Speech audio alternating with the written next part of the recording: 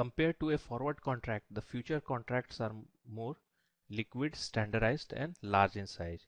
Now, future contracts are traded on organized exchanges. So let us first try to find the difference between the future contract versus the forward contracts.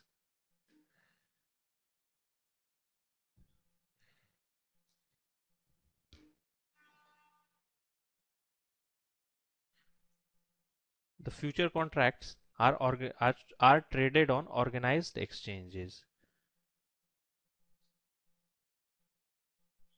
whereas forward contracts are private contracts and they do not trade on exchanges. So these are kind of private contracts. The future contracts are highly standardized,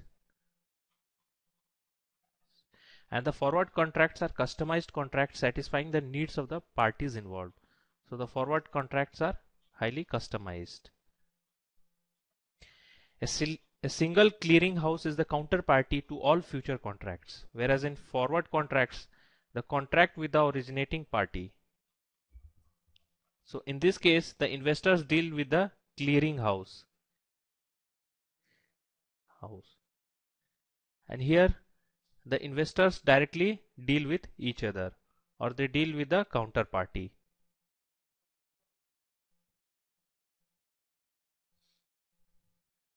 And the government regulates the future market.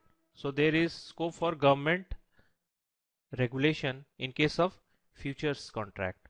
However, no government regulation is required for the forward contract. Forward contracts are usually not regulated. So no government regulation. So if we look at all the options, the future contracts are most likely they are more standardized as compared to forward contracts, and the forward contracts are highly customized. So option B is the correct option.